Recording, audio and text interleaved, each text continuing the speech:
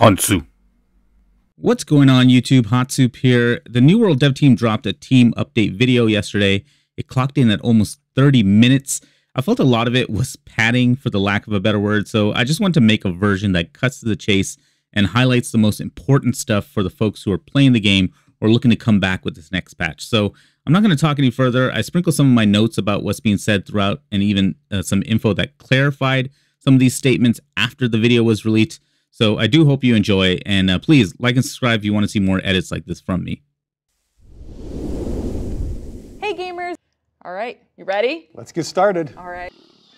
All right, well, 3v3 PvP arenas are finally here. We're going to have it in the May build. You can just jump into the game, go to the mode screen, press join queue, and get yourself put into a match very quickly. You can queue up by yourself if you want. You can queue up with your friend or with both friends and just have a full team. If you queue up by yourself, you will end up being in a team of 3, but we'll match you up with similar level players. So we do have level bands in our queuing system. So from 20 to 29, 30 to 39, and so on. If you do end up joining into a group with a higher level player, so you're level 20 and you're in a group with a level 60, you will be in the level 60 band, just so you know. We're going to go with the highest level player there. So when you join into the match, you're going to get consumables that are given to you so you can use those in the match. You don't have to buy your own consumables, any of that kind of thing. But this time is that we are also bringing out the PvP rewards track at the same time, which is going to go directly with the arenas and all the open world PvP and the other PvP modes. Bow, we did a little revamp of the bow this month also. So if you're a bow user, definitely get out there and try it. It's much more fluid than it used to be. Really fun to use. Dave, do you want to touch a bit more on the rewards? Yeah, sure. We now have a rewards track for PvP. And so basically what happens whenever you are in a PvP contest of any nature, you're going to get rewards for killing and being a part of killing somebody. There are two main things. You get the XP, the PvP XP, and then the salt. And salt is our currency for this. So the more XP you get, you're going to open up tracks that have rewards that you can buy with your salt. And then you just can continually do that, and we're going to let you go through many different levels there to get there. Lots of cool rewards, different armors, some PvP only perks, things of that nature. Mutators. Let's go into some of the new mutators. The depths is going to get mutated. But we have 3 new mutations that are also going to get cycled into the mix. So the first one is called Overgrown. This mutation focuses on nature damage and resistances. So it adds effects like Toxic, which is like a pull that'll track down players, and Compost, which turns trash into healing areas for your allies. And then the next promotion we have is Barbaric, which focuses on physical damage. So it adds Berserk, which is an enrage effect, and then Shattering, which deals stamina damage. So that's going to be a big one to deal with if you're a tank. And you're just trying to absorb as much of the attack as possible for your team. And then lastly is a new curse. It's called Fiendish, which kind of focuses on the nocturnal, if you will. So it adds Weary, which weakens players with a rend and then makes them vulnerable to slows. And then Blood Offering, which stacks damage over time. So these 3 will start cycling in with all the rest, so they'll have different combinations that you get to experience. And along with all the new mutations, and then you have the depths, which is going to add brand new bespoke reward. That I wanted to bring up. The Varangian Knights, is that how we're saying it? Varangian? Varangian. Yeah, so we're continuing their story in Aeternum, and as they're starting to spread out, as this invading force of knights is seeking out relics of power throughout Aeternum. And so they have some new encampments that are now into the next tier up, like past level 25. So we're going to start telling more of their story.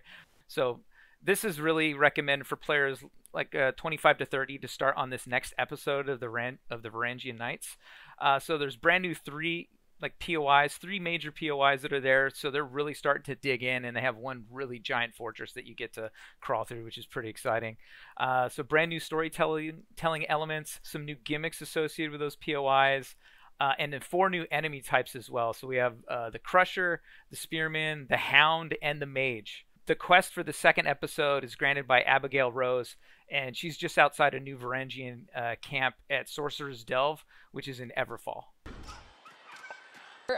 Let's talk about the Combat Academy series. Yeah, so we asked you, our community, to come up with helpful guides, your best clips, your best Twitch clips, where, you know, playlist on YouTube that's curated, and you can use a hashtag New World Combat Academy to search those up, see if you missed any. Let's dive right in. Devs versus creators.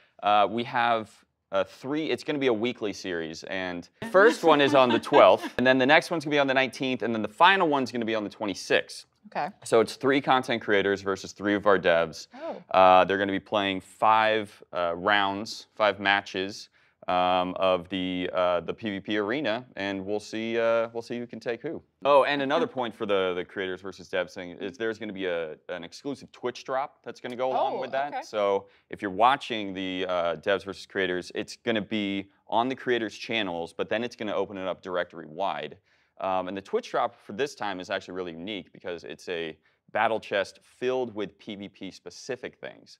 So you're going to find things in that chest that are going to help you in PvP and in arenas. You can collect up to 3 chests. So if you tune in for each of the 3, then you can get up to 3. Yeah, so go on Twitch and watch the content creators who are involved, and then it's going to go directory-wide for, I believe, 48 hours. Okay. And then it's going to go away. Then it'll come back for the next event, and then go away and come back for the next event. The 26th, that's the last one. As for you, the XP Extravaganza. Tell us more about that. Yeah, so we are not going to be doing a big update in June. Let me just put that out there. So we have the XP Extravaganza during the month of June, just like the folks that had participated in our double XP weekend previously, where we had double XP on weapons, double XP on your character progression. This time, we're opening that up to double XP on refining on those skills, on gathering on those skills, and we're also opening it up for weapons. So there's a lot of excitement for June. We had the weapons previously, but we did not have it for fishing is included. Since we released the Tempest expedition and the mutation, I want to let folks know that as far as the AI that have killed the most characters, Neshatun is at the top. Neshatun has killed over 400,000 characters. Nice. And right behind him is Isabella. And Isabella has killed just over more than Thor. Just over 200,000 players. With the fastest M10, so the 10th mutation. Already. The fastest completion times for our mutated expedition. So starting things off with Dynasty, the fastest run of an M10 was 21 minutes and 48 seconds. Wow. Garden of Genesis was 13 minutes and 1 second. Wow. Laz was just under 25 minutes for Tempest. That has taken 27 minutes and 12 seconds. All right, New World just finished its first ever Rabbids Revenge. What did the team learn from this, and any hints to what we can see for future events? Those are more of the size and scope of like what we'd call our smaller events, and that was our intention with this one. It was a nice like change of pace, you know, introduce like a new short set of goals for players to tackle for a little while in New World, add a little bit more spice and variety into the game, and then you know, go back to the general gameplay. One of the things we learned, and I think the big takeaway for us here, is we want to make sure in future events that we run, it's a lot clearer what players need to do or how they are making progress to achieve like all of the rewards. But yeah, I mean, we want to make sure it's a lot clearer that if you are putting in the work, kill hundreds or thousands of rabbits. Yeah, we saw some huge numbers on the forums. Right. Yeah. That you know you're gonna hopefully gonna net out into a positive result. Like for this one, yeah, we just want to make it, you know, make sure that players understand like what's my goal, why am I doing this stuff, and make it clear. Like here's you know what you'll get if you reach the end of the rainbow. So the next question from the players. Previously in the Desync blog, the team mentioned that they will be constantly striving to improve the in-game experience. Can you tell us some additional fixes that you made to make the gameplay smoother? Yes, for sure. We still have a dedicated Desync team that's working on these night and day. And so we have a lot of minor fixes coming in. We also have a couple major ones that we should have in for May. They're still in testing. We really hope they make it through. And some of the big ones and most notable ones will be when you're rooted and leaving root and getting that animation stutter. It looks like we finally have a fix for that, which also fixed a bunch of other ones at the same time. So that should be a really big quality of life improvement. That's happening from the gravity well and ice shower and all those moves. The other big one is that when you quickly move your camera during an attack, it was actually giving you a positional desync, so you could actually pop at the end of your move to a different location, and we have a really nice fix in for that one right now too. We're still looking at the Void Blade desync. We think we're going to get a fix in. It's been a little bit trickier trying to get that one done, but that's on the horizon. And those are just some of the notable ones, but we have a big list of them, and we're still going through them every day. So. Crafting has always been an interesting feature within New World. However, some players believe it to be expensive. Are there any changes coming into the crafting to make it more viable?